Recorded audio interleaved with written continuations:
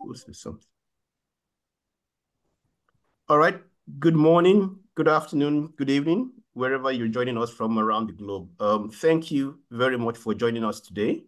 We're very excited to have everyone here joining us for this webinar session on innovative construction materials for Africa.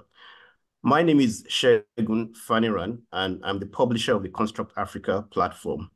For those who don't know Construct Africa, we provide news and analysis on construction infrastructure and the built environment in Africa. And we do that through our website at www.constructafrica.com. Today's webinar is the second in our Building a Better Africa webinar series. And the topic for today's discussion is innovative construction materials for Africa. Bit of housekeeping. During the webinar, you can submit questions through the Q&A function, which you can find at the bottom of the screen. There'll be a Q&A session at the end of the panel discussions, during which panelists will answer questions that have been submitted.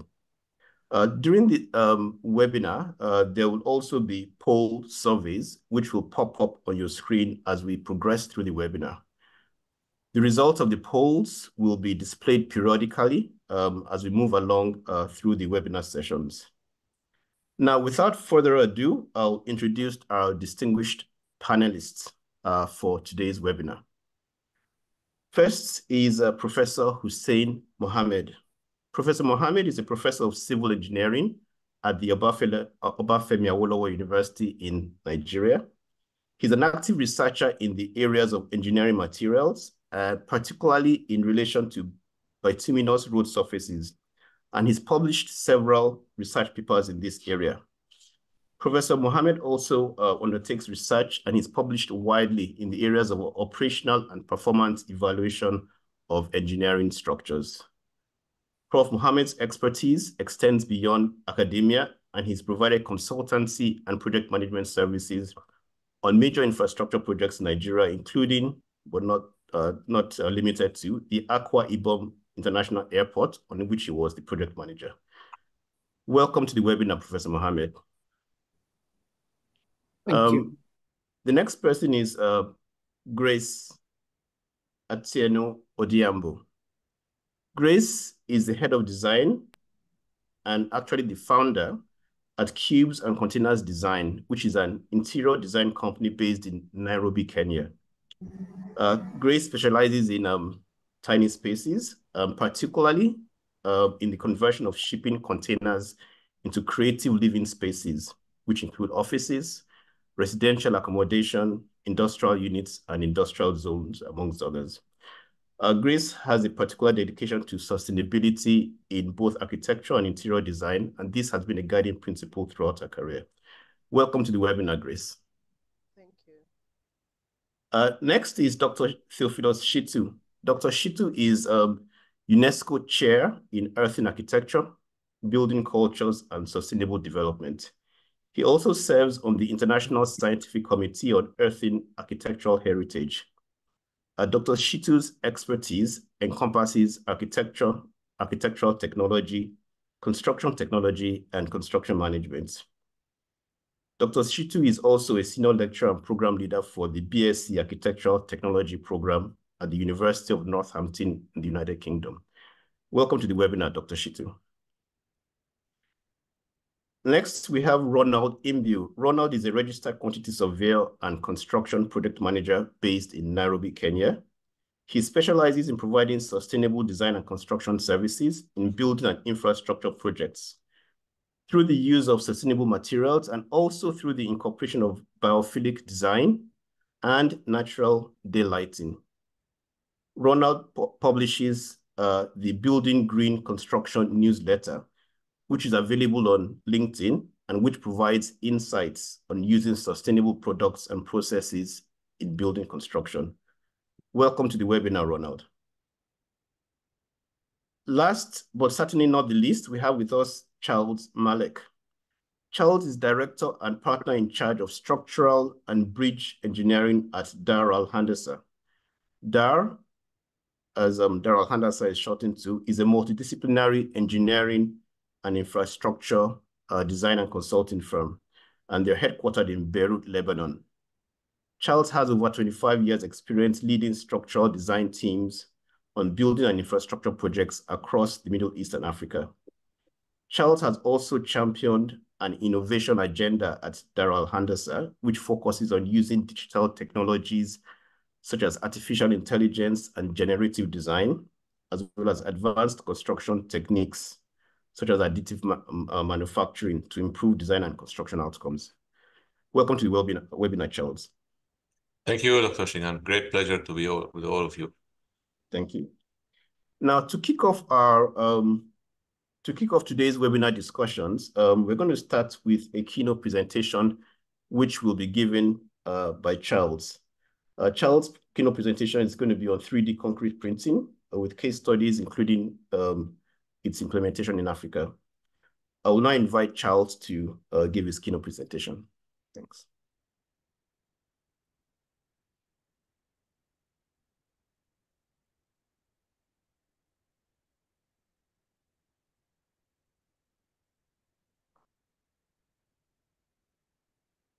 Sorry, I was muted. Yes, I just wanted to say I'll try to briefly, summarize the global experience and where we stand as a consultancy firm, as DAR, in the field of 3D printing in the construction industry. So the agenda I'll try to cover is first, what is 3D printing, what is additive manufacturing, or what we call today more additive construction.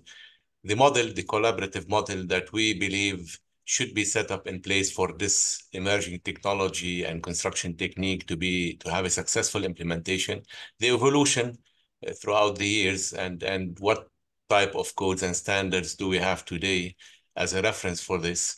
And I'll go through after that some of our experience in this, some of which are collaboration with industry leaders in this field, and some others are real application in the real world with clients all over the area, including one of our clients in Angola, which is most relevant to the topic of the session today, and some other applications. I will finish with a slide summarizing the challenges and the future horizons for this technology. 3D printing or additive manufacturing, and as I said, the terminology is shifting towards additive construction because this seems to be more appropriate because at the end of the day, we're trying to shift from conventional ways of doing things into a new technique, which is printing by layers, the skeleton of a structure of a certain facility, be it superstructure, a building, or infrastructure. Now, obviously, there are seven main benefits and advantages of using 3D printing in the construction industry. First and foremost, and the most important one, is giving the liberty to the architects to innovate, to create shapes that would be very difficult, if not impossible, to build using traditional techniques. The other aspect is really combining and adding value when we add on the generative design, parametric design approaches, and all those new digitally based tools and software that would help generate multiple of solutions and optimize the use of material. Additive manufacturing avoids the need for any formwork and practically eliminates the construction waste, which is a real problem in our sites every day. It needs as well a minimal intervention from humans and limited site labor. Typically on a small housing unit, you just need a machine operator, a computer operator to run the machine and the site labor just to make sure that the quality is okay. There are no hurdles during the process. And obviously the result is a significant reduction in time. Sustainability is obviously another add on to this with the opportunity of using green and greener material. And obviously, when we talk, the wider additive manufacturing industry talks about concrete, but also about other materials like steel and polymers, and we'll talk about that. And as a result, we get to a lower carbon footprint construction with higher sustainability scoring.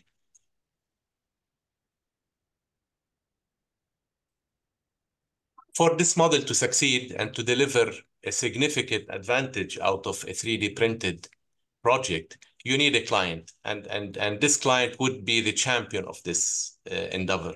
Because whenever you want a success, you need a champion. You need someone who believes in innovation, who has also, agenda to deliver quality, value, and time, but also ready to invest and ready to embrace new technologies. For a certain client, this model would require a tripod that would make the journey a successful one, consisting of a consultant, a contractor, and a 3D printing specialist, or we call them sometimes technology providers. So this tripod, starting from the consultant, which we play the role of during similar projects, the consultant would typically understand the client requirements, the objectives of the project, would have a great knowledge of the authority requirements, the code requirements, the possibilities of 3D printing as it stands in its latest form to deliver any project, what are the constraints and the limitations. And of course, the consultant should have a significant digital platform to create and innovate in shapes, in forms, in optimization of material utilization, and so on. The 3D printing specialist or the technology provider would bring in expertise in the form of the printing tools, be it gantry or robotic, and the material science, which goes along with it so that, a certain project can be physically delivered. And you need as well a general contractor, which would deliver the rest of the items of a project, the traditional construction, the logistics, the supply chain, and all the rest of the functions. Now, moving into the timeline, I'll give a snapshot on the timeline, generically speaking, for the concept of 3D printing. Now, in the construction industry, the term or the endeavor started in the early 2000s. Before that, the period was mostly dedicated or focused on delivering 3D printed medical equipment, medical components, industrial in some cases, and arts. But it wasn't really focusing, or there was no real focus on the construction industry. The year 2000, or with the year 2000, the interest started in looking at applications or possible applications of 3D printing in the construction industry. And from 2000 to 2010, generally the period was dedicated to research. Most of it was research in the printing technologies and ways and means and what sorts of material. More serious attention was given starting the year 2010 up to 2015, where real work started on developing gantries for printing large-scale units and large robotic arms to deliver equally real-scale projects or proof of concepts to start with. But all this remained very limited. Beyond 2015, there was more interest in the construction industry with the, of course, interest in sustainability, interest in reducing construction costs, interest in reaching areas where no skilled laborers are there, and where a lot of need in terms of housing exists. So that period, 2015 up to lately, there were lots of proof of concepts and demonstrations, and this is when we saw emerging a lot of technology providers all over the world in partnership with interested clients or authorities in that area. And very recently, as you all read and see, we see more applications on large scale projects. So that's a snapshot. Now, if we focus on concrete 3D printing, which is mostly the topic of our agenda today, concrete 3D printing would require concrete. The evolution from the past 10 years till today is mainly in making the mix more and more democratized. By that, I mean, reaching a certain mix that could be available or made available or produced anywhere in the world. And this is where the technology can really spread its breach of application. So it consists of a cement, typically 350 kilos per meter cube as a minimum. And as I said, initially they started with no aggregates and a lot of additives. So the mix was more of a mortar.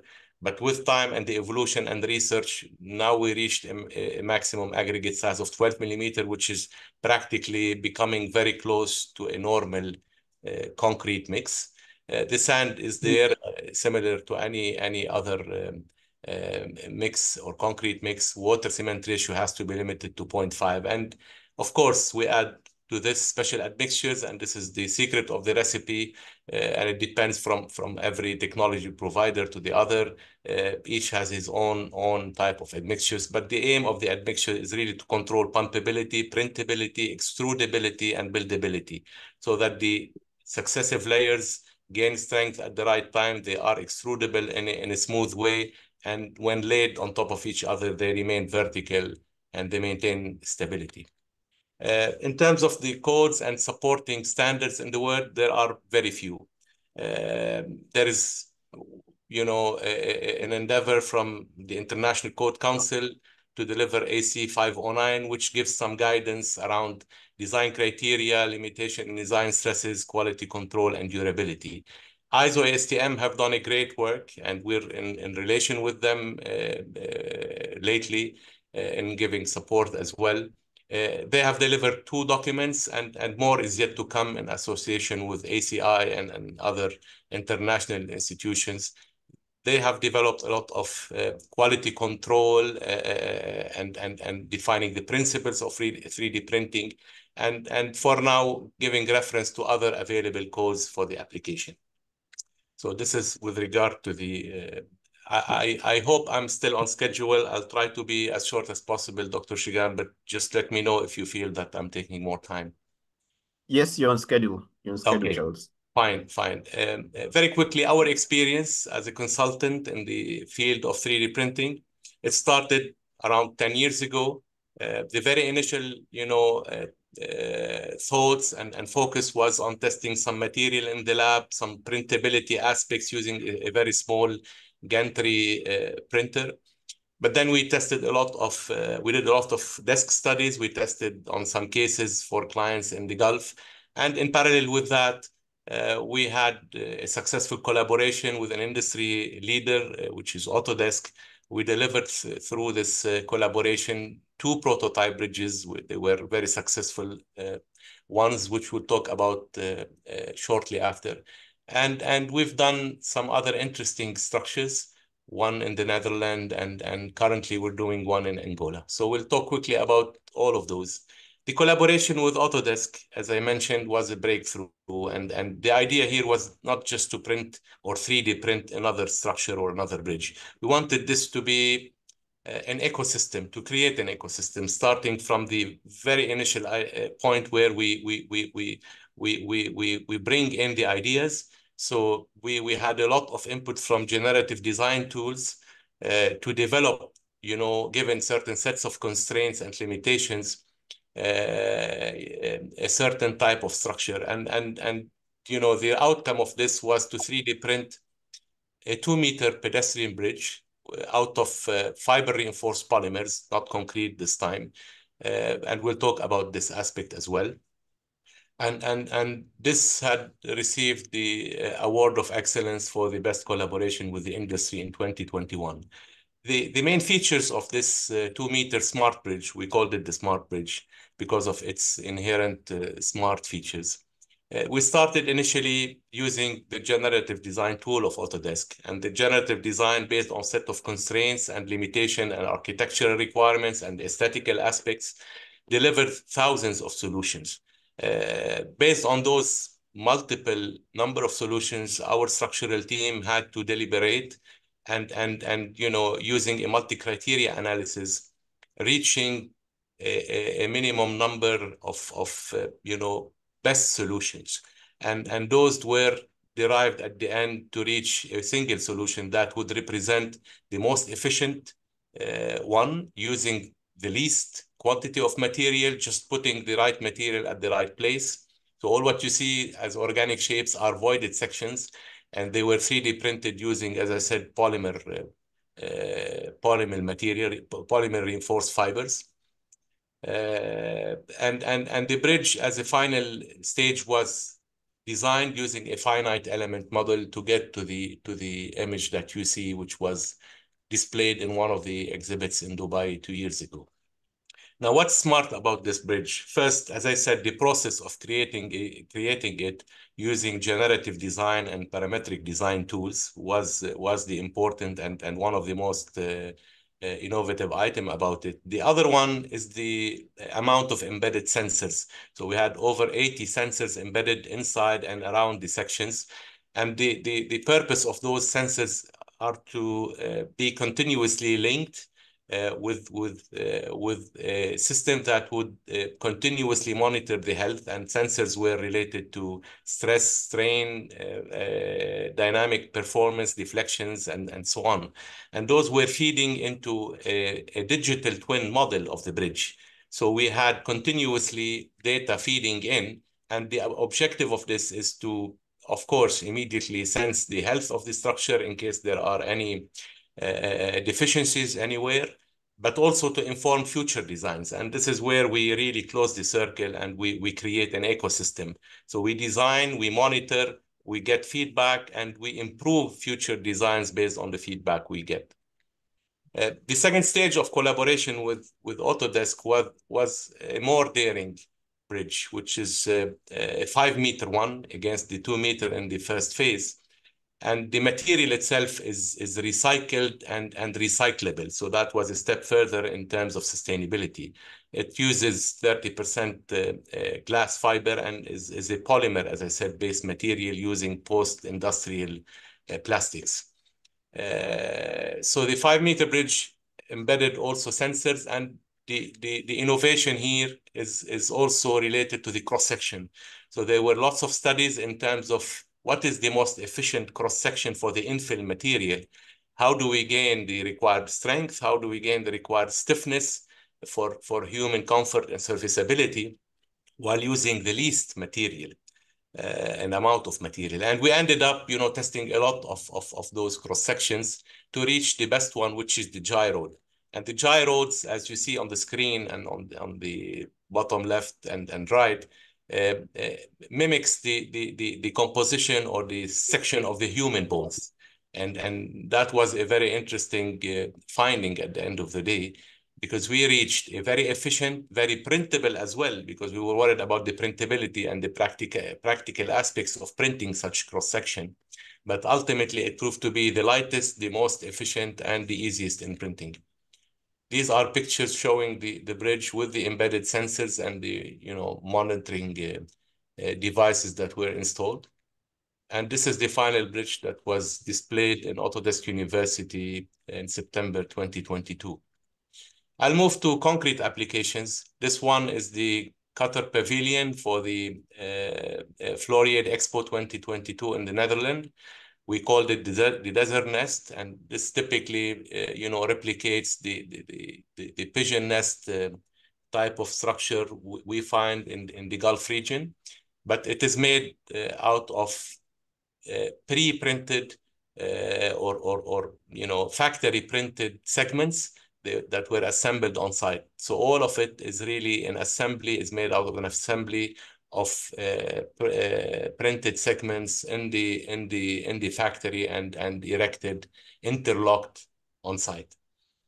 The other application relates to a landscape project where we delivered also cladding elements that were 3D printed in the factory and installed on site.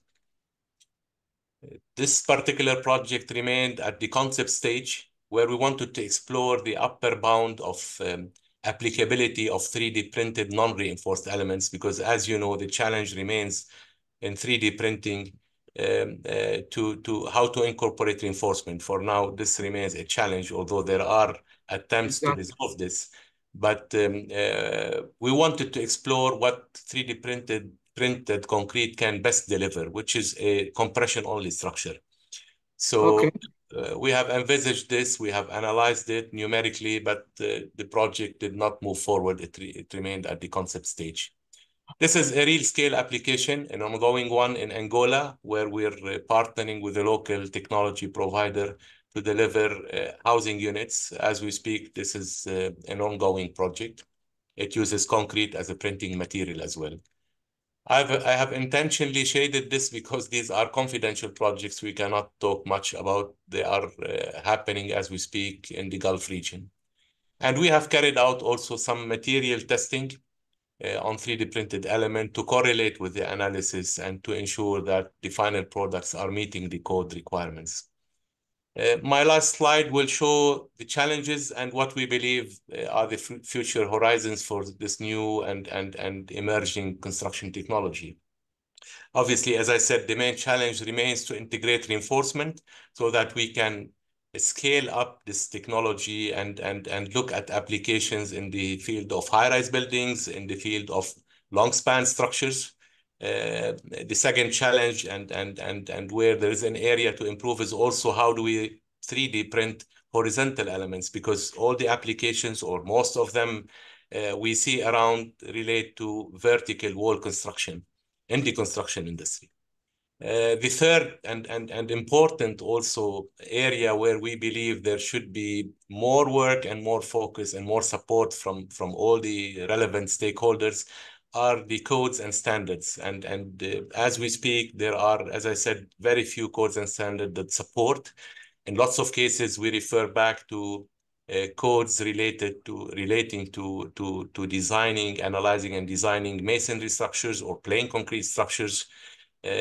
Although in some cases we add some fibers to the mix so that we improve the tensile strength and capacity of the mix, but this is not enough.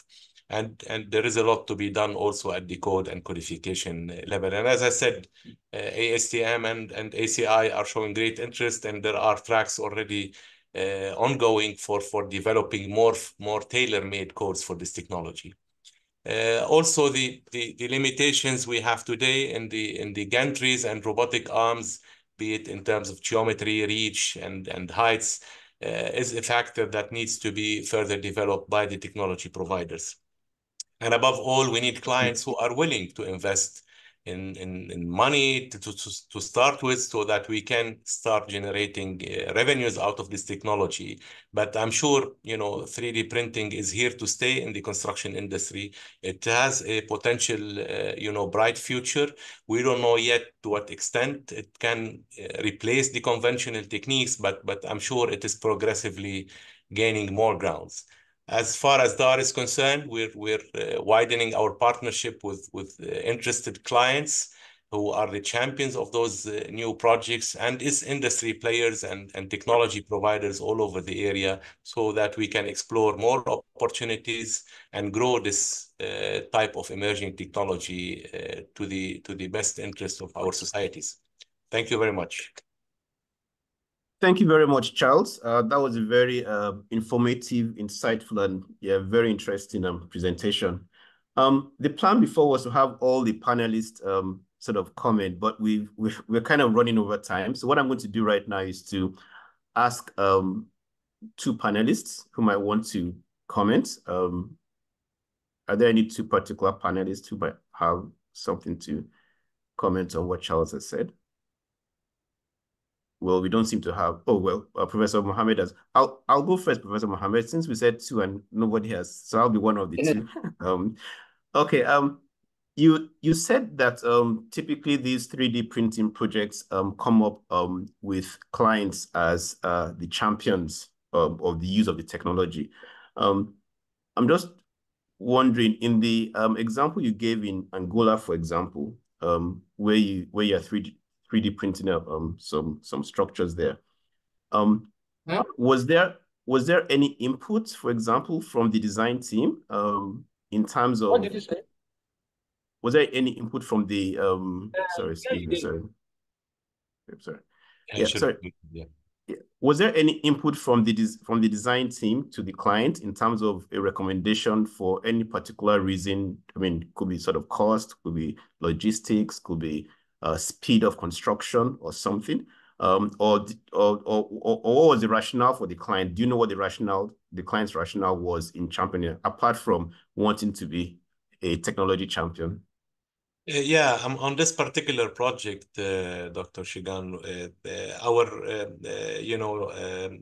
involvement started with the technology provider who approached initially the client. The client is a public authority, and they're interested in supplying the demand in terms of housing units and so on. So the idea was really to deliver a first proof of concept on a certain limited number of units, so that they can ultimately assess the advantages. Time advantages are clear, but the idea is to see how much it will cost at the end of the day, so that they scale it up on larger projects. But obviously, the interest was in time. And to supply the high demand in terms of housing needs. Okay. All right. Thank you. Professor Mohammed, you had a comment? You're muted. Let me see. Can I?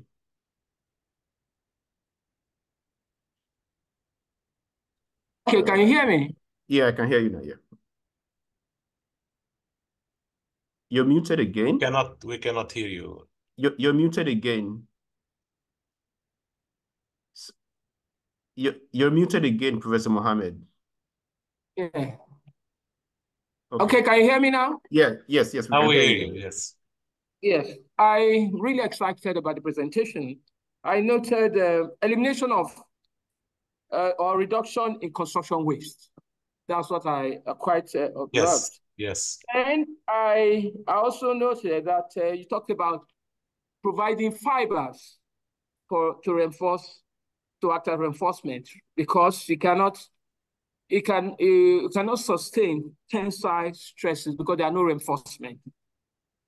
Well, we have done a lot of, my colleagues and myself, we've done a lot of research on using materials as either as additive or as partial replacement in concrete, which could include, which could prefer tensile properties on the material. So that, because you talked about fibers, using fibers, because we have done quite some research on using coconut fibers, using rice husk, and all that. In fact, in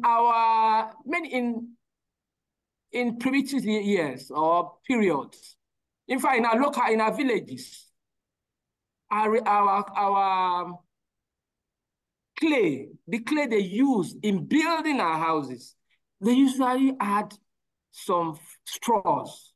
And we've discovered that it enhanced the strength of the materials and make the houses, they last quite long. There are very many especially in the southern part of the country, like Akwa Ibom and all that. I've physically seen them. So I'm really excited about this thing. I want to ask, is it possible you do drip printing using asphaltic concrete? I want you to look at that, because it's a fast thing. Asphaltic concrete, 3D printing for asphaltic concrete. So that's an interesting idea, of course, but the critical aspect would be the pumpability, because the process throughout which you get the concrete out of the nozzle has to go through a pump, has to go through a certain system, and the difficulty here is to ensure the flowability of the mix of the concrete that is flowing.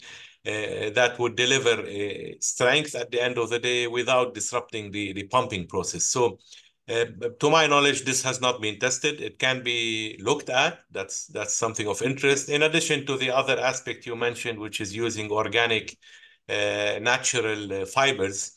But obviously, all this has to go through testing process mainly for pumpability, and this is what, in my opinion, would be the critical aspect in delivering, a good end result. Thank you. All right. Thank you very much, Charles. Thank you very much, Professor Mohammed. We'll now go on to the next segment. We're running slightly over time, so we're going to sort of try to adapt as much as possible. In our next segment, we're now going to look at an overview really of construction materials in Africa, but sort of starting from the from first principles of construction materials. So we're going to look at it from the planks of availability, affordability, the suitability of the materials, as well as sustainability. So I'll just kick off right now by asking sort of a generic questions in terms of what the panelists observe or their opinion on the key developments and trends they've observed regarding the availability and affordability of construction materials in Africa. And I'll be starting with Dr. Shitu. Thank you. Thank you very much, Dr. Faniran. So what we are talking about availability of construction material in Africa. First of all, the first thing that comes to mind is affordability. Africa is blessed with so many kind of construction material. As a matter of fact, concrete is an alternative because we have the basic raw material for concrete is cement, and we have vast reserve of limestone, which is the principal material for cement. And we also have other local materials, for example, earth. A lot of materials, timber and everything, we have it, but the issue is affordability. And when we talk about affordability, it's not only about cost, it's about the knowledge. And that is where policy is very important. Issue about support from all sides, because we cannot afford to be building the same way we are building 30, 40 years ago. I mean, when I left Nigeria population 100 million, now it's double. Probably in the next 5 years to be 300 million. From 100 million, we are now 200 million plus. On the same land, and resources for building is not infinite. Okay, as we are using it, we cannot replace most of them. So how do we now look at meeting the people's need, meeting today's needs without jeopardizing the future needs? We all need we need to continue constructing buildings. We need to further maybe maintain the existing ones. So how do we all do that? We have to look at ways in which we can make our construction affordable. So affordability is the key thing when it comes to in terms of availability, we have all manner of things. When Charles was presenting his 3D model, he mentioned one critical thing, which is the same as earth construction, which, I mean, we all know that earth material is very good material, but it's very low in tension. But what do our forefathers do? They now use the compressive strength to compensate the tensile strength. So in the same way, we can use that technology. We can use that same system. I mean, our forefathers have built 3-4-story building with earth, and some of them are still existing today. The Gobaron Minaret is about 5-story building. It's about 300 years old with, and it's still existing. So there are a lot of things we can do. So Charles, thank you very much for your presentation. I think we can collaborate. Here in the UK, we are already looking at, in my university, we are looking at ways how we can do 3D prints with earth using copper. So let me stop here. I believe other panelists would like to add to that. All right, thank you very much, Dr. Shitu. I'm going to come to the other panelists, but I want to ask a specific question. Perhaps they can maybe zero in on that question. What construction materials are in most demand and most widely used in Africa? That might sound like a very general question, but I still will be interested to hear from the panelists what the answer to that is. And how available are they generally? Are they produced locally? Are they mainly imported into Africa, for example? Are there any issues? Are they available from other African countries? Maybe some African countries have some don't have some, that sort of thing. I'll call on Ronald. who is from Nairobi, Kenya. Maybe perhaps you can give us some insights from your consultancy work. So to answer your question, three materials come to mind in terms of availability. Definitely there's concrete, there's also clay, and there's also timber. Particularly in the case of timber, timber is not, let me take a case in point of Kenya. Timber is not generally available in Kenya, but it's regionally available in Uganda and Tanzania and even DRC Congo. So in that regard, it is available. On a more general level, I believe the availability question is also pegged on two matters. This is in relation to extraction to end of product period. So if you were to take, for example, things like masonry walling, it has very little processes from the extraction to the end product that's being used, and that's widely available. But when you look at particularly finished products, if let's say, let's take concrete, for instance, using the example of cement. In as much as we have large reserves of limestone within Kenya and within the sub-Saharan region, we end up importing loads of it in the form of clinker, and that extensively drives up the cost, making it less affordable to the masses. Yeah. All right, thank you very much, Ronald. Grace, do you have any comments to add? I think you're on mute, Grace. Yeah. Yeah. Oh, okay. So for me, if I'm to consider what is readily available in regards to... Sorry, Grace, could you increase your volume a bit? Can hear you. I don't know if it's better now. Okay, yeah. Okay, so in regards to sustainability and availability of materials, as Ronald has said, some of the materials are not as available in Kenya as opposed to other countries. Now, in my field of specialization, which is the shipping containers, you'll realize that it is one of the materials that is considered as a sustainable alternative to construction, but it's not very readily available in some of the countries.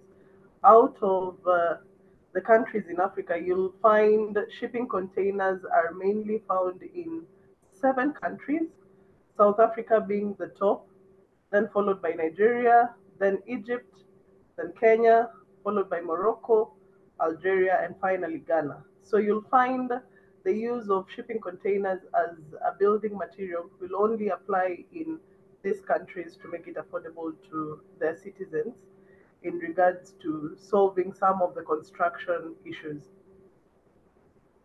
Okay. All right. Thank you, Grace. I'll just pretty much round up this particular area of availability and affordability. I'll call on Professor Mohammed.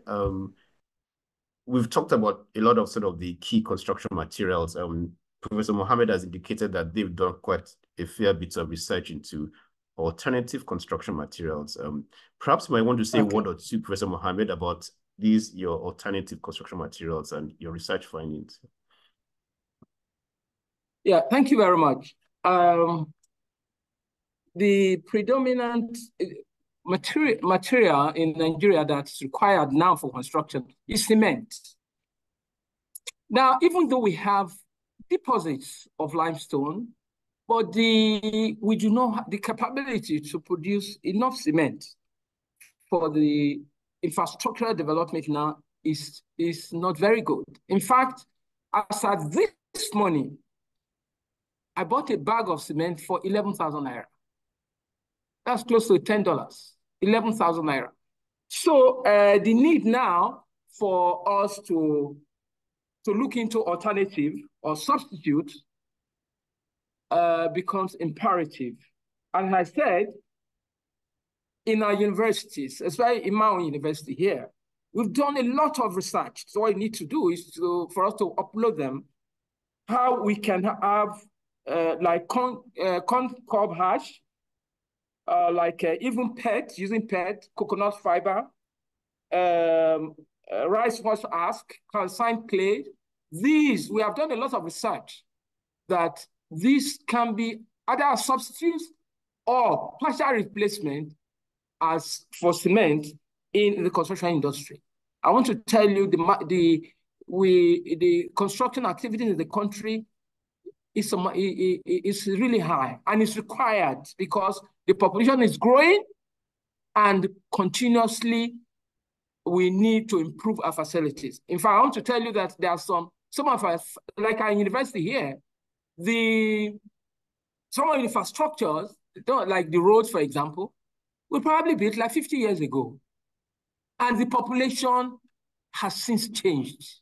So we have a lot of, so the construction will continue, and the need for us to assess the site findings, providing alternative materials for construction is very, very necessary. So we have the capability. You can check Google. If you Google many of our scholars in this university, you see their research findings on alternative materials for construction, either as partial replacement, either as additive, and many other things. So that's it. I think we need it. Thank you very much. All right, thank you. Just a quick comment on what you said, Professor Mohammed, and this follows on from one of the questions that somebody has already raised, which I'll be passing on to you later. But it might be useful if you have some sort of compendium of your research work and research findings, which you sort of make available. If that might be something you might want to look at within your sort of school or your research center. And that's and there's several people I think actually on this call even that would be very interested in those findings, apart from elevating it to the level of industry and government. So if there's some sort of compendium, some sort of collation of your research work, and that's on the department as well. Yes. Number one, many of these things they are in the Google Scholar, but we have research committee in the university. So I will liaise with them. And if can goes to you, if you can find a way of uploading some of these research findings that could assist, I will liaise with the committee. I'll get back to you. All right, thank you very much. All right, now we're going to go into the and look at the issue of the suitability of the materials that are available. And essentially, I'm posing this question to the panelists that do you consider that the construction materials currently being used, are they actually suitable for Africa, considering the specific sort of climatic issues, socio-economic conditions, maintenance requirements, et cetera, et cetera? I mean, are there any particular issues you see? Maybe they're fantastic, they are suitable for Africa, but just what are your comments on that? I'll start again with Dr. Shitu. What's your comments on that? Yeah, in Africa today, in Africa today, it's not about whether it's it's not about the convenience, whether it's suitable or not. It's about first of all, we talk about affordability, and durability is the next thing. Why is concrete so much used today in Africa? Is because it's very durable. It's been tried and tested, is durable.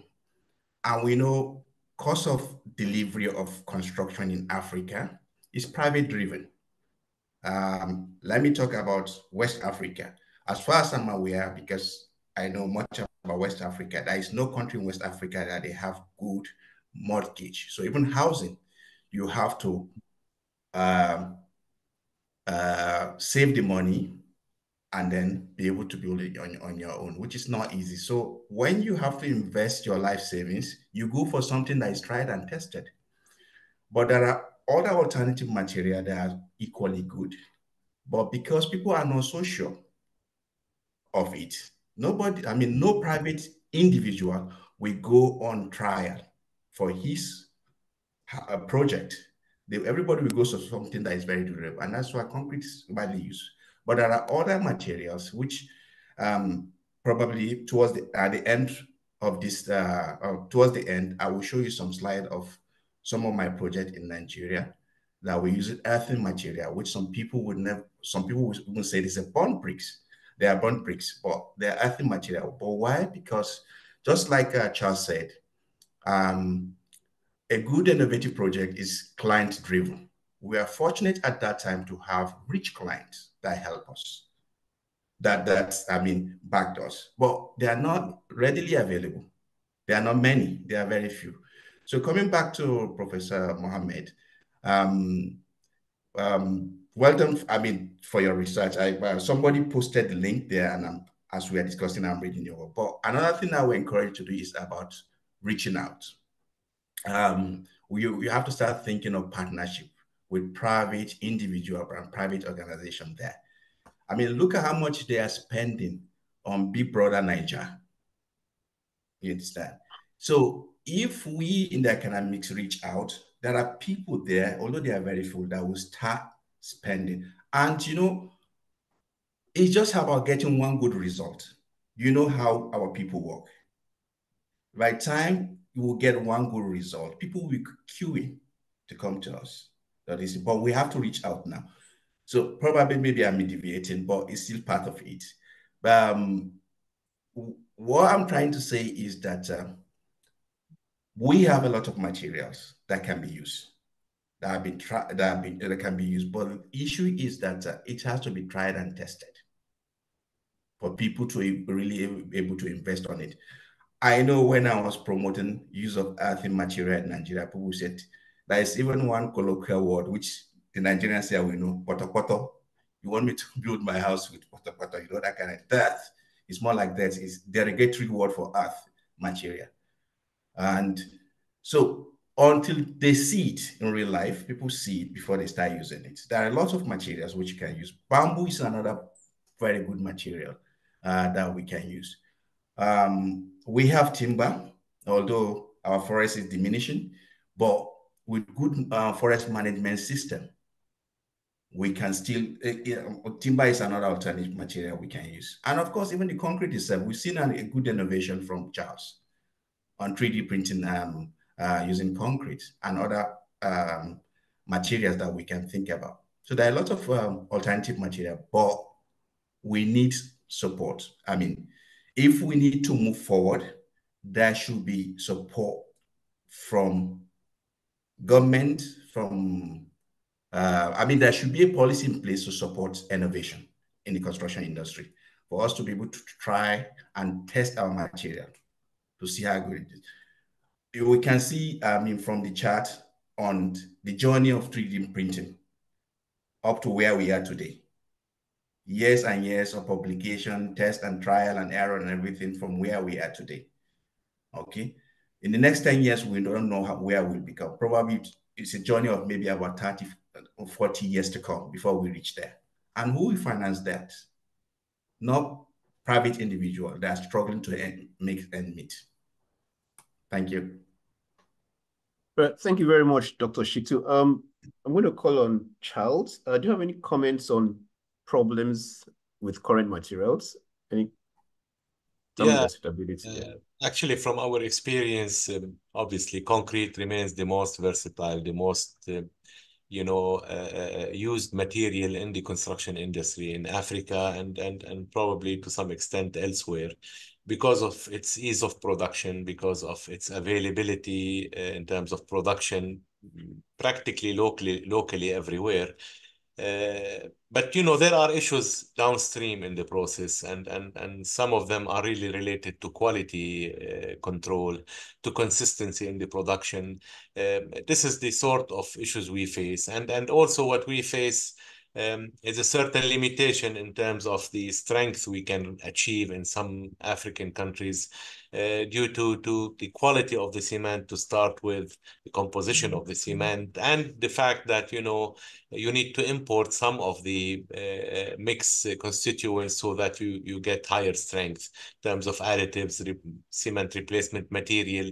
So this is what's really hindering, let me say, the maximization of the benefits of the concrete or what concrete can deliver today to the construction industry. Now, to the other side of the question relating to what other materials, obviously, as I said in my presentation, we believe this is an area where a lot of research should still happen, should take place. In Africa, I can mention, a lot of ideas related to how can we use more of what is available on the ground. Why don't we 3D print using sand? And these are the type of questions we're asking ourselves, and we're asking our partners in the industry, the technology providers. We did some research on that, but eventually this is a bit far-fetched today. But it can be in the near future, there could be a horizon on this. But obviously it needs focus, it needs financing, and it needs a lot of testing, and unless all this is done, we may not see except some experimental trials, not much more. Okay. Yeah, thank you very much.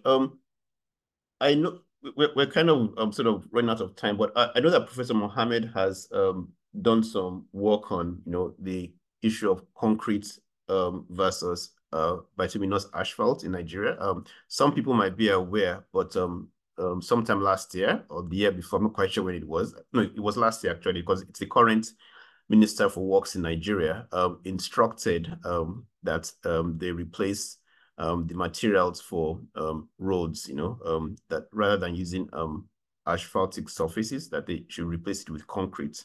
And there was a whole debate around that, all the issues surrounding that. First of all, whether the material was suitable, then the other contractual issues surrounding with contractors midstream or midway in a project sort of stopping and then changing the materials and all that. Professor Mohammed actually wrote a whole paper where he addressed the issue. I think that the link to that paper, which we published as well, was put in the chat box just now. Because we're running out of time, there's a link to it right there in the chat box actually. Because we're running out of time, I think maybe I'll just refer people just to that really. I don't know if you want to say something just very, very briefly about that, Professor Mohammed, but just very briefly. Very briefly. Yeah. Now, for me, to ensure sustainable development in use of materials, I had mentioned to you that we need to, and to also convince people, there has to be what we call quality assurance. I'm sure once there's quality assurance, not just the quality control. Yes, there'll be control, but I'm not sure we engage in quality assurance. But if we do quality assurance, and so we ensure that it's properly done and people will be encouraged. I built my first house with mud. So for me, when they ask me concrete versus asphalt, I just told them the answer is yes and no. So I cannot yes and no. So it depends on the life cycle cost of materials, which include initial construction costs, maintenance and repair costs, and many other things. So there should be a life cycle analysis before you take a decision on whether you want to use asphalt or you want to use concrete. Environmental condition will also play a large part in such a decision. Thank you. All right, thank you very much. I'll call on Ronald to comment on this issue, just generally in terms of the suitability of materials, if you have any comment on it. Yeah, I think a key issue on the suitability has to do with the lack or little number of standards and regulations around it. Taking the example of, I know Dr. Shitu talked about suitability is all dependent on durability. I had mentioned earlier in relation to something on clay. So for instance, the western parts of Kenya easily and have knowledge around this area tend to transport masonry materials from the other region of Kenya, which is about 300 kilometers away, instead of using the earth blocks that are within the area, purely because they have not been tried and tested. And that's where standards and that's where certifications and such kind of things come up to ease in the process and to enable such materials to be used. Yeah. All right. Thanks, Ronald. Grace, you have any comments on this issue of suitability? Yes. When I look at suitability, I also look at the demographics of the target audience of these solutions that we, or these innovations that we're trying to think of. As I've mentioned, in terms of shipping containers, you look at all these options you're mentioning, they don't have one factor or one characteristics that a shipping container has, and that is portability.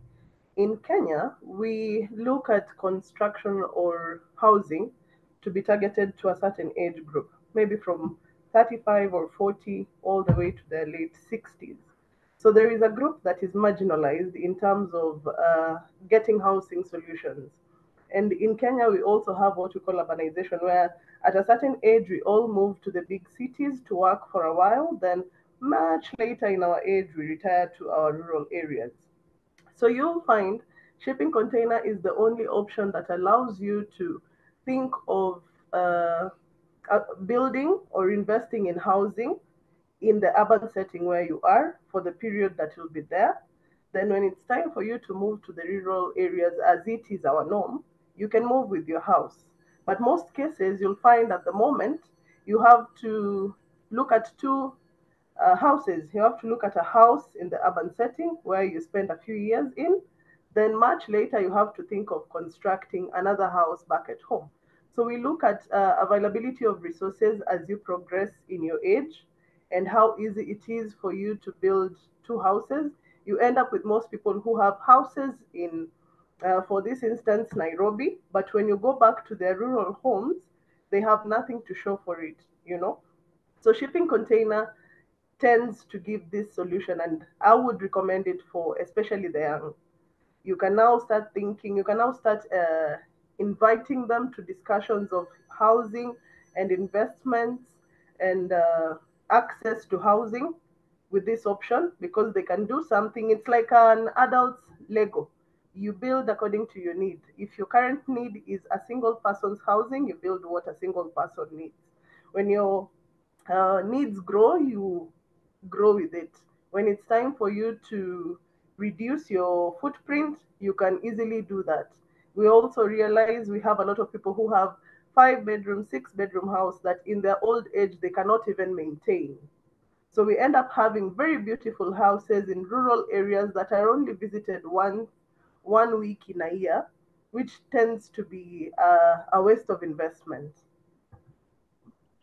All right, thank you very much, Grace. I'll now quickly move on to the issue of sustainability in relation to construction materials. I mean, we're all aware that sustainability is a very topical issue currently. It's important, as we know, for preserving our planet, reducing pollution, conserving natural resources like water and air.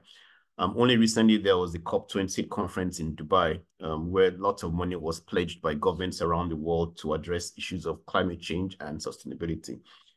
We're just going to touch briefly on this because I think it's important that we consider this issue as part of the discussion today. I'm going to really sort of direct this to Ronald, being a sort of resident sustainability consultant, as well as Grace. But I'll start with Ronald. So in construction, we hear a lot about green materials. What are green materials, and what's the difference between green materials, you know, and sustainable construction? Is it the same thing, or do we just toss those words around, you know?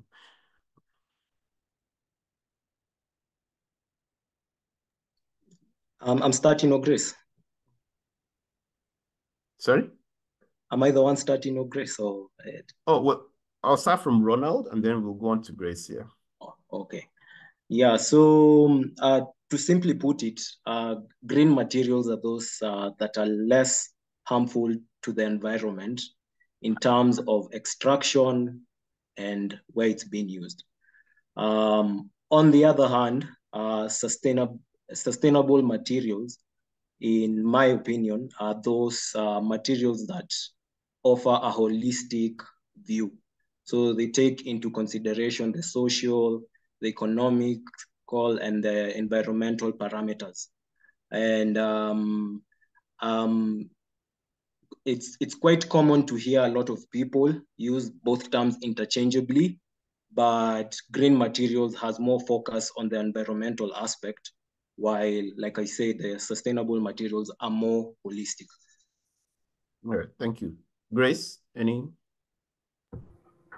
So according to how I understand, and I will try explain it in the easiest of terms, green materials for me refer to materials that have low impact to the environment, and they tend to create a more comfortable environment for users. You're looking at its quality of, would I say, effect to the ozone layer, its replenishment, and how the quality of air that we basically get from the materials that we build. When you look at sustainability, then it's more focused on the material you'll be getting after a few years. Will it still be something that will still be readily available? And also in terms of impact to the environment, what's the impact at that particular time, and what will be the impact a few years later? So say in comparison to 10 years, what will be the effect of these materials to the environment? Okay, thanks, Grace. Dr. Shit, I'm going to ask you the question, why really should we be thinking of sustainability when we are selecting construction materials? I mean, shouldn't we just be focused on costs, and what's available and just sort of go ahead and use it? Why should sustainability be a factor? Well, the simple answer is we cannot afford not to think of it. And why? Because, materials are becoming more and more scarce, and the demand is becoming more and more. So there is scarcity, there is demanding on one side. And we have to do something about it. Because, apart from food and clothing, for example, housing is the next thing we need. So it's something that we cannot do without it. But we know the challenges facing us, the environment. We cannot use all the resources we have to construct buildings that will require more energy, for example, to make it comfortable. I was in Nigeria last April, and a friend invited me to their house. And that was, if you could remember, that was during the scarcity of Naira and everything, this and that. And the fuel finishing its generator, the building was absolutely boiling. I mean, within 1 hour, everybody was sweating inside the house. So the concrete we are using required a lot of energy to sustain, to make it habitable. So that is another thing. So even if we can't afford it, the concrete, we have to maintain it. And maintaining fuel is becoming more, they've reduced, they removed subsidy on fuel in Nigeria. So that means we have to spend more money because of epileptic power supply to fuel our generator and all this is. While we have alternative materials that we can use, that will eliminate the use of air conditioning in our homes, for example. So those are the things. So in terms of even affording the house and maintaining it, it required us to think alternative means, sustainable means of construction. And then the impact of unsustainable practices on the environment, on our survival as humans is very huge. Construction is the largest emitter of carbon to the atmosphere, and we need to do something about it. A recent survey said that if 50% of, if there's 50% in reduction in construction industry, of carbon in construction industry, 50% of climate issue will be solved. I think I agree with that. Okay, thank you very much, Dr. Shitsu. We'll round off, sort of getting towards the rounding off our discussion on sustainability. I'm just going to ask Ronald, because we've had a discussion on this before. Going beyond current practices, how can the construction industry further adopt sustainability, in fact, what are correct practices anyway, apart from selecting sustainable materials? But do you just want to shed some light on how the construction industry can adopt sustainability? I think you're on mute. You're on mute. Yeah, thank you for telling me that. I like what the Dr. Shit talked about. Like, if you were to reduce how much, if you were to pay attention to the construction industry, then we will drastically reduce the carbon footprint and everything like that. But to take it a notch higher, I think we should pay more attention to restoring and remediating what has already been lost, rather than reducing on what we are currently doing. So this is where something called regenerative sustainability comes to place, rather than seeking to just going like net zero, or just thinking of ways to just reduce the amount of carbon emissions that are being emitted. Since the construction industry is highly energy intensive, we can actually look for ways of being net positive. For example, like the way we talk about Bhutan and their tree cover, and it's the only net positive nation in the world. So we need to integrate and incorporate more regenerative practices, rather than just leaving sustainability as a matter of reducing harmful activities. Yes. Okay, thank you very much, Ronald. Just before we get into the final segment, where we're going to be looking at recommendations and sort of vision for the future, I just want to call on Dr. Shitu. I know he has some specific examples or slides or something you wanted to show. I don't know if...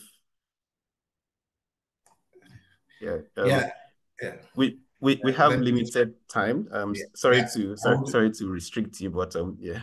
It's just pictures to show you some of my buildings. Okay,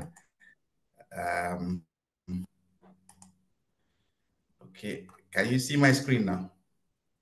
Yeah. Okay, good. Okay, so when we talk about earth construction, generally people will say it's for the poor, it's not durable and everything. What you are seeing on the screen here is was built between 1997 and 98. And in August 2022, I was there to look at the building, and it's still immaculate. These are different views from the site. This is the interior of the building, and this is during construction, some of the photograph. Unfortunately, during the construction, we are still using the analog camera, so it's not as clear as the digital camera. This is construction phase. This is around January, I think February 1998 or so. So one of the advantages of art is that you can reuse the materials even on site. So the major building material component is stabilized at 4% cement stabilized, and the rest is lateritic soil.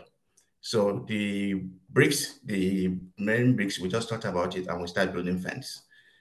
Start playing around building fence around the building. Instead of molding more materials, more bricks, we just use what will have been termed debris. We use it to do defense, and we create all sorts of design to it. So, and we even constructed some flower pot from the bricks. All we did was just cement it and then put mosaic tiles on that.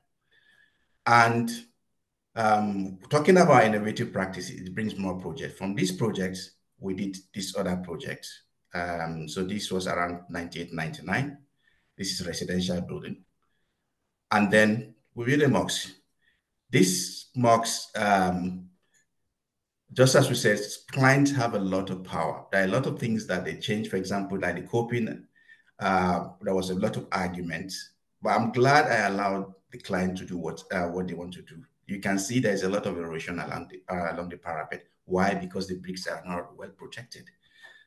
And 20-something years along the line, the client is seeing, although it's late now, the children, I'm glad one of his son was old enough to remember that what I told them, and it's happening now. This is interior of the mosque. Again, there are a lot of things they did which is affecting it. Like you can see at the base, they painted it with oil paint and it's peeling off. But it's still in use. And this is why I want to show you. So when we build our mosques, the clients wanted to build, it's within an estate, he wanted to build more using the same bricks, but he went and bought different brick press. This one is interlocking, which actually is not as strong as the one we are building. Anyway, somewhere along the line, we fell apart and he left the bricks there. You can't believe it. Since 1999, this is 2020. Picture was taken in 2022 and the bricks are still intact. This is a brick I said they are not of good quality, but they are still there. So why are we saying that art buildings are not durable? If you do it right, it will be durable. So thank you very much. That's just what I want to say. So it's just about making sure that we do it right, nothing more. And doing it right required a lot of thinking. And that is where collaboration have to come in. Architects, engineers, quantity surveyors have to come together and put our minds together. So I think that's it. All right. Thank you. Okay. Thank you very much, Dr. Shidu. That was a very interesting presentation. It was good to see those visuals, of the examples of earthing material. We have to go now into the last round because we're really running over time. So we'll start. We want to discuss now about recommendations and sort of vision for the way forward in terms of the construction materials industry in Africa. I'm going to ask a specific question really regarding innovation. Are we doing enough to implement innovation with construction materials? Specifically, I'm referring to things like the willingness of the industry to innovate really, and other product stakeholders to innovate, investment in innovation and uptake of innovation by the industry. Professor Mohammed, do you want to go on that? Thank you very much. Yeah. Yeah. No, thank you very much. Infrastructure is a generic term used for infrastructure like hospital building or hospitals, roads, and all that. They are usually of high capital intensity. So usually governments are called to take charge of this. So I think we must carry the government along, policymakers. We must carry them along for us to be able to implement these recommendations, especially sustainable materials, like research findings on how we can make make use of alternative materials in construction. We must carry the government along because they are the ones that spend all the money. No, for example, people have big houses on streets, but they cannot build the roads. They don't build the roads. So you must carry government along to be able to implement many of these research findings so that they can, when we practice them, then people will be, once the government approves it and they see results, then people will be encouraged to adopt the same thing. So that's what we must carry the government along. We must get them to accept our research findings. We must encourage them to implement, use them to do government projects. Once they do that, others will follow. Thank you very much.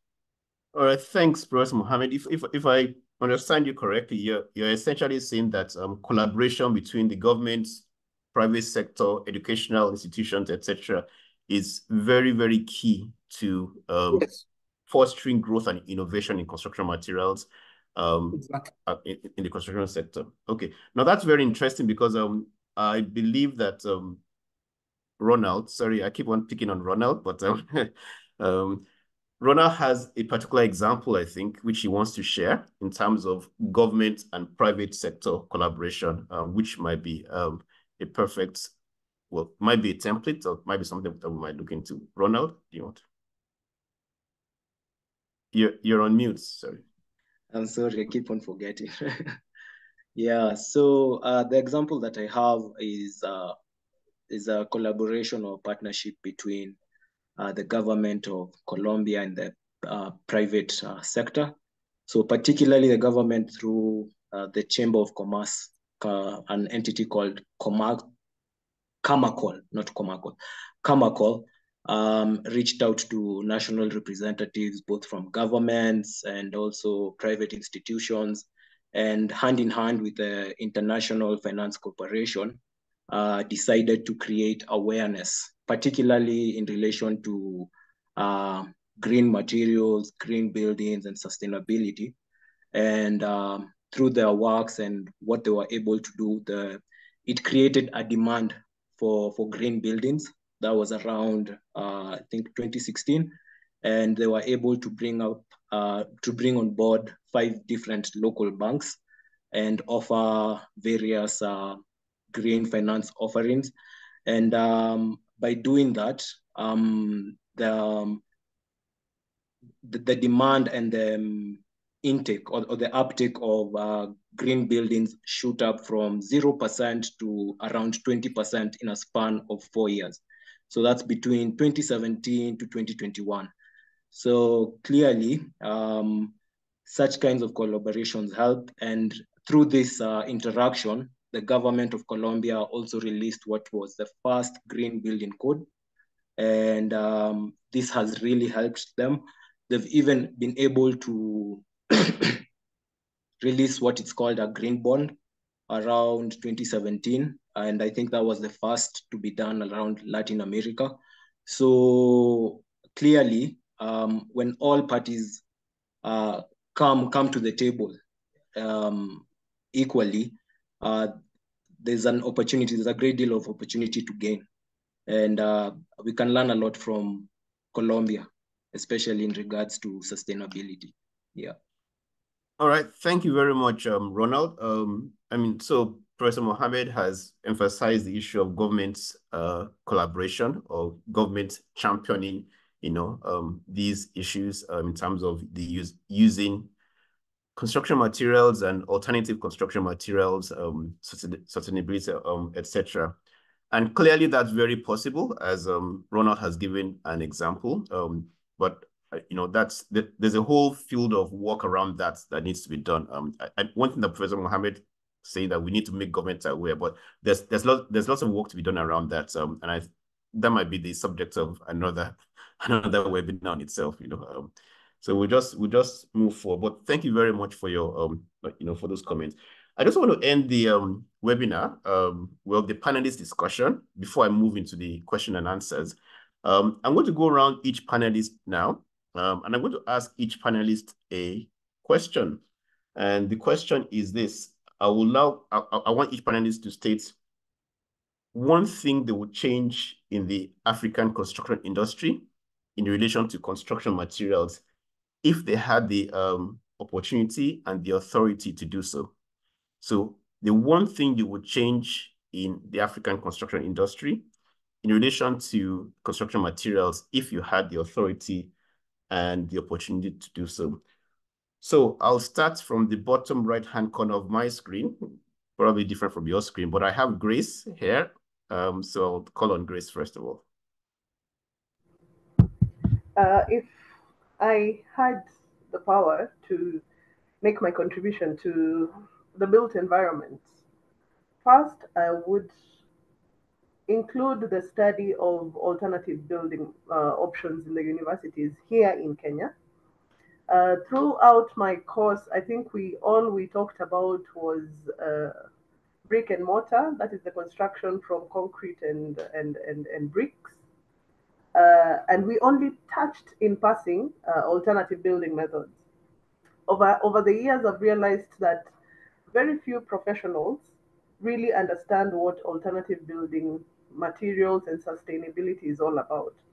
So currently, of course, you'll see a lot of noise around sustainability, biophilic design, green design, but it just stops at that. It stops at the webinar.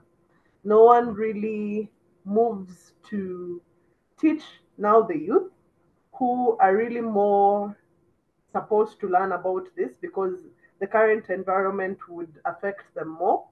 No one is really driving the point home to the new professionals. So you'll find the older generation, of course, all they know is brick and mortar and no fence. But now, when it's time for you to start educating them about alternative building methods. In my case, when I start educating them about shipping containers, most of them, all they think about is the box that is usually on trailers and nothing more to it. So it forces me, as of now, to make a lot of noise around it here locally. And I try to use these same social media platforms that my age mates are more keen on to just basically sensitize people about this. So if it was in my position, I would make it a course in units around built environment, even if it's one semester of pure study of alternative building methods. All right. Thank you very much for that, Grace. I'll call on Ronald next. Please keep it very short because we're running out of time. So if you can just tell us that one thing, the one thing you will do to make a change. I'd change our perception or our view of traditional and alternative building materials, and focus more on appreciating the rich diversity and versatility of the resources that we have, and trying as best and as most to use that rather than taking up foreign practices from other parts of the world. Yeah. Okay. Thanks, Ronald. Charles, you next. Well, in 2 words, I would probably have the courage to invest in technology, because this is what will drive the change. Any change will face resistance from all the layers, top down. So you need to invest so that you can really have an impact on the way things are done, on the way construction technology is currently being done. So it needs courage and it needs a premium to pay so that you can downstream get the benefits. Okay. Thank you, Charles. Professor Mohammed. You're on mute. You're on mute, sorry. Yeah, I will want if I'm in a position, I will identify one particular research findings on alternative material and implement it commercially so that people will see it. Then they'll be encouraged to adopt it. Thank you. Okay. Thank you very much, Professor Mohammed. And last but not the least, Dr. Shitu.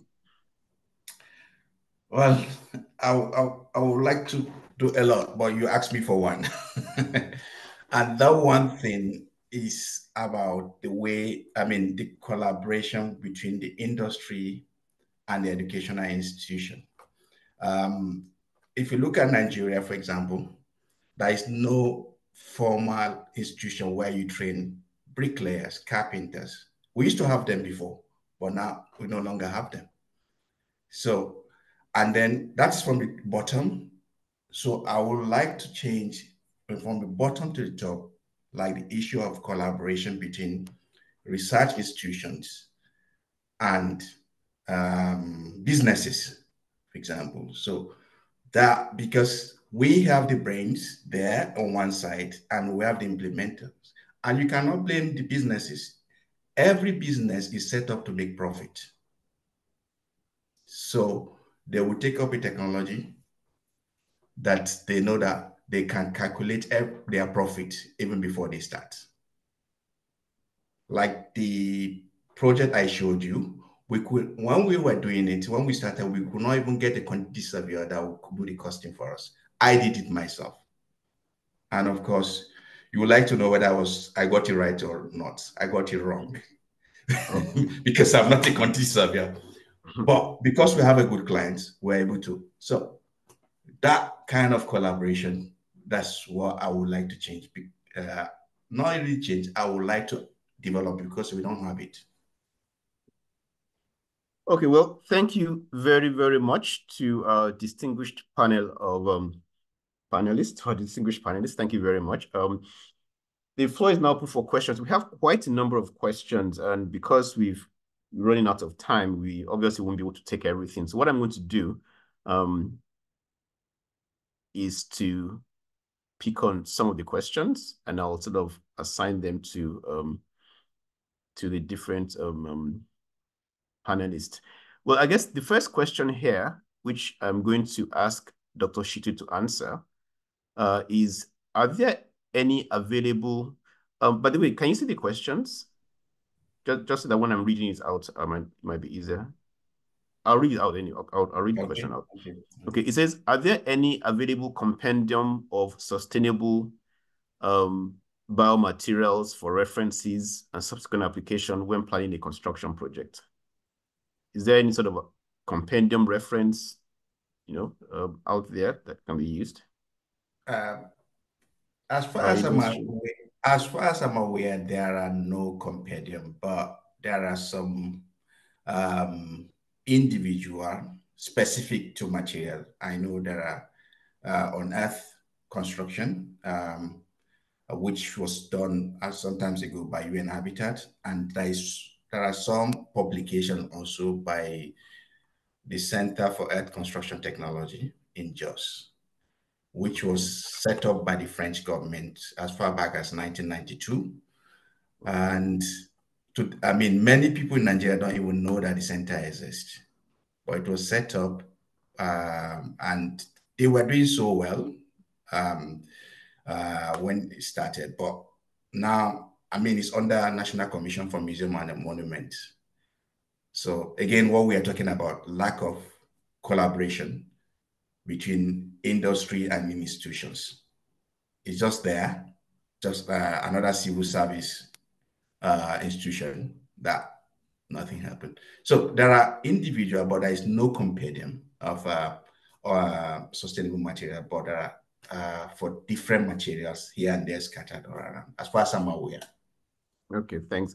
I'll ask the same question actually to Ronald, because I know that Ronald consults on this daily. So, Ronald, are there any available compendium of sustainable biomaterials as a reference material in planning a construction project? Are you aware of any in your practice?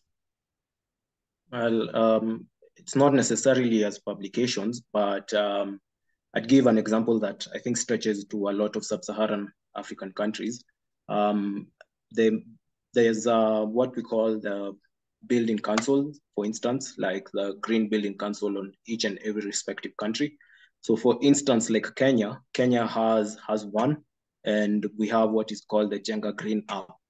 So if you particularly go on the app, and you can actually look for different materials, different fixtures in relation to sustainable materials and things like that.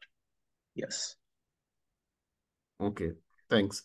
I have a number of questions on 3D printing. I'll take two of them, and for Charles, obviously. The first is, what is being done to enhance the lack of fusion in 3D printed concrete, which the writer here says has significant impact on its durability? Well, if I understand it, it's really the bond between the different layers. That's how I understand it. Obviously, this is a sensitive matter. It has to do a lot with the additives that are being mixed with the concrete, but also, and more importantly, to the speed of pumping, to the speed of subsequent layering of the material. So all this has to do with the end product. And for that, there are quality assurance and quality control testing, strict ones, and I mentioned one of them, which is issued lately by ASTM, to give guidance on the way the end product is to be checked and controlled on site to ensure consistency. Because obviously, if there is no bond between the different or the subsequent layers, there could be worry about structural integrity and durability of the final material. Okay, thank you. The other question is specifically regarding the Angola project. The question is, how did the Angola 3D printing project come about? And what is the size? How many units? And how is the client supporting the technology? I think there's about 3 questions in one there. I touched upon this during my discussion, during my presentation. Obviously, it came about through a local technology provider, the arm of an international technology provider who are locally established in Angola. They started with a dream. They are an IT company, but they were interested in delivering this technology to the market. They came to us, and then we joined venture together.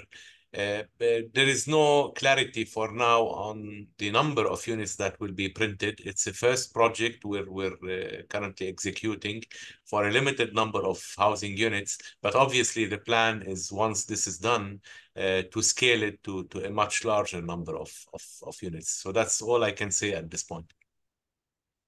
Okay.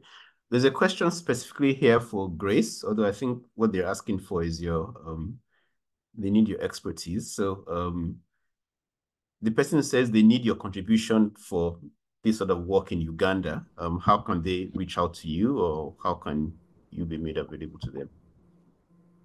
Okay, I'll leave my contacts in the comment. I'll actually answer with a message. But the current restriction or the current downside for us to get into the Ugandan market is transportation costs, because these containers get to Kenya from Mombasa. And for us to be able to implement them in Uganda, it means we have to transport them all the way to Uganda.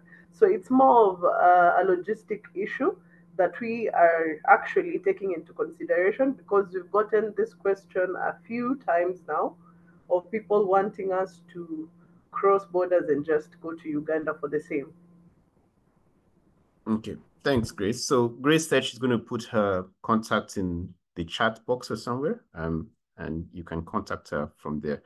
We have a question here that's this is for Professor Mohammed. It says, our experience of building with Beko wall form in Nigeria, I'm not really sure what that is, but it must be a building system or something, in Nigeria, has identified the potential for making better use of local materials with a lower cement content for general construction. And they're asking, who should we refer to for developing this form of concrete with or without fiber reinforcement? I guess being the practitioner in Nigeria, you might be able to help. Well, did you say Deco? It says Beko here, B-E-C-O. So maybe they meant Deco, but it says B-E-C-O wall form. I don't know what that is, really. I don't know. The person that answered the question is Mr. Robin Miller. Perhaps if you can, provide your contact details somewhere, we can pass it on to Professor Mohammed, being in Nigeria. He might be able to assist. So yes, I'll go to answer. Okay, so Mr. Robin Miller, if you pass on your details, we might be able to pass it on to Professor Mohammed. We have another question again for you, Professor Mohammed. Looking at the population of a country like Nigeria, this person says, and the person says the demand for cements, corn cob ash, and other agricultural waste ashes would not meet 10% of the demand. I'm not sure what they're asking. I think they're either saying that the use of corn cob ash and other wastes might not be sufficient, as alternative materials, Yeah. Really, they are usually as partial replacement, not full one. Partial replacement of this material. There are very many of them. There are a lot of wastes. So it's partial replacement, it's not full replacement. I think that's feasible. So